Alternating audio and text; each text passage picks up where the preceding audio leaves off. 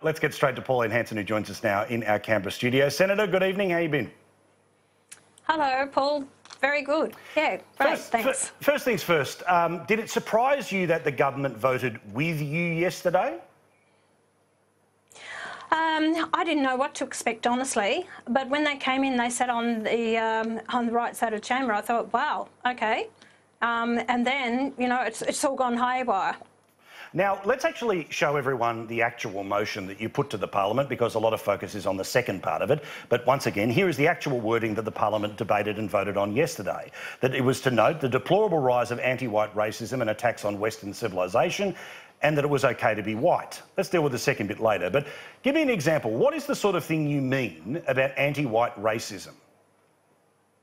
There was a case of a fifth-generation Australian woman, white, who actually wanted to take a child through a Russian friend, to take the child to the childcare centre. She went to the centre. Anyway, as soon as she got there, they said, can we help you? She said, well, I'm here to put my child in. She said, I'm sorry, you can't. This is only for multicultural people. You're not entitled to put your child here. So they told her she had to leave. She was actually disturbed by that. She stood her ground, and this childcare centre had been contacted since, and they actually had to accept the child. So, you know, that is unacceptable.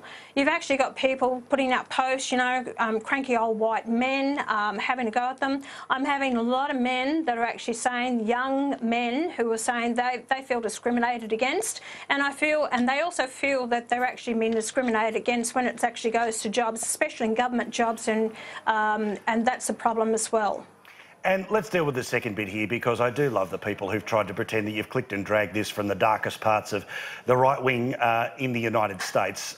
How did you come up with the form of words, and what did you mean by it's okay to be white? Well, you know, I said my policy, Paul, is you know, you don't have to be white to be Australian. And I feel that because of this anti-racism that against white people that is actually happening, you know, racism against whites that is happening in our society, and we have people who are these, what can I say, they're supposed to be the intelligence people in our society who are actually teaching this hatred towards white privilege, and I am sick and tired of hearing it, as Dee Natale expressed on the floor of Parliament yesterday. And you know, it's a saying is, as I've said, you know, everyone has a right, whether you're black, you're white, you're brindle, we should all be treated equally and the same. And I'll go back, and I said that right from day dot.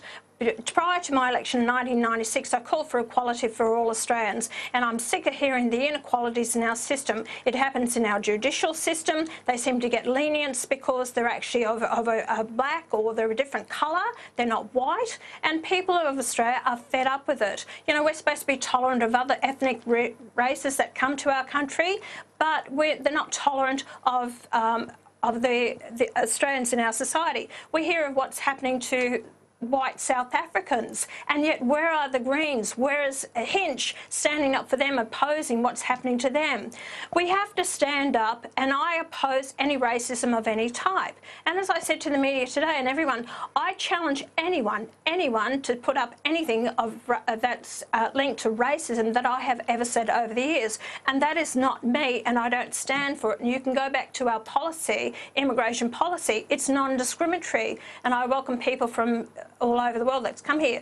But I'm sick and tired of people now thinking to put us down as a Western civilisation, that we have to apologise for what's happened or what happened in Australia. And we came here, you know, from the British that came here, and Captain Cook founded it, and the settlement and colonisation of this country. Well, I'm fed up with it. I'm sick and tired of it. So I'm making my stance and saying it's okay to be white. And Senator, what does it say that the government backtracks as it did today because they're concerned about all of the obvious backlash that comes when you say things like this, but also that their basic admission was they don't pay attention to what's happening in the Parliament. If they disagreed with what you said, then any one of those senators had the right to cross the floor, yet they didn't. They just followed orders and sat where they thought they were supposed to sit.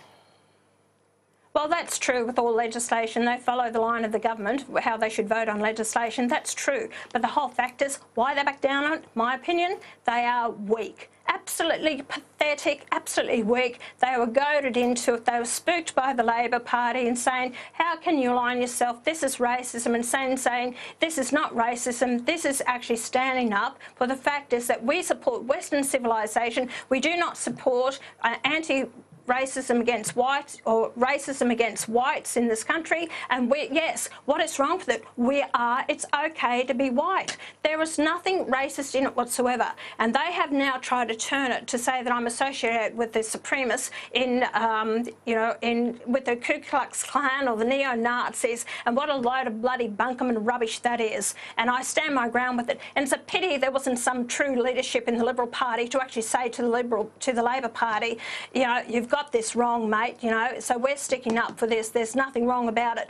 This is going to be a big backlash against the Liberal Party for changing their vote on this, because they should have stood their ground. There is nothing racist about it, and the people of Australia will not be too happy about it. And just finally, they put you in the penalty box today because you had another motion, but this is one that you would have thought on the same day they're talking about moving the Australian embassy to Jerusalem, that they would want to back in. I'll read to everyone what didn't even get out of first gear today in the Parliament, which was that leader of Pauline Hanson's One Nation, Senator Hanson, to move that, quote, the Senate is of the opinion that anti-Semitism should be defined, as it is by the International Holocaust Remembrance Alliance, as a certain perception of Jews, which may be expressed as A, hatred towards Jews, B, rhetorical and physical manifestations of anti-Semitism directed toward 1, Jewish or non-Jewish individuals or their property, and 2, Jewish community organisations and religious facilities.